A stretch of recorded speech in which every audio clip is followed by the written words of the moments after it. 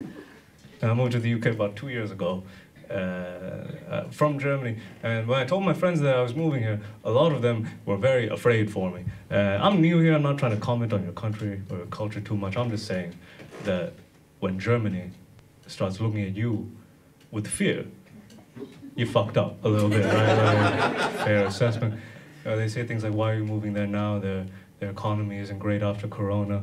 Brexit's happening. And I was like, yeah, exactly. You have to strike when they're weak. I learned that from them, from you, from the best, the world champions of exploitation. I love it.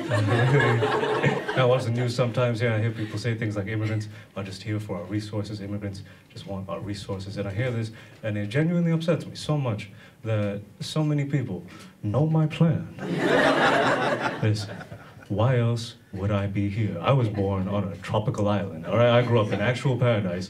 You think I left all of that to come to this mayonnaise-loving, potato-growing piece of dirt for your vibrant culture and delicious food? Get over yourselves. This is an extended business trip, all right? Relax. That's not a lot of shit, but honestly speaking, though, out of all of Sri Lanka's previous owners, you're not special. We've had a few. The UK is my favorite, by far. We had the Dutch before you. We had the Portuguese first. Listen, fuck Portugal. I will never forgive these people. How are you going to practically invent the slave trade and mess with multiple continents for hundreds of years, and in 2022 still be kind of poor? Please explain to me how you fucked this up. This is mad.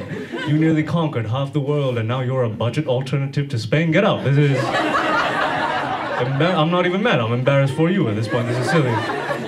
It's not okay. You can't do so much to the world for so long, and all you have to show after all of this time is custard tarts? Leave.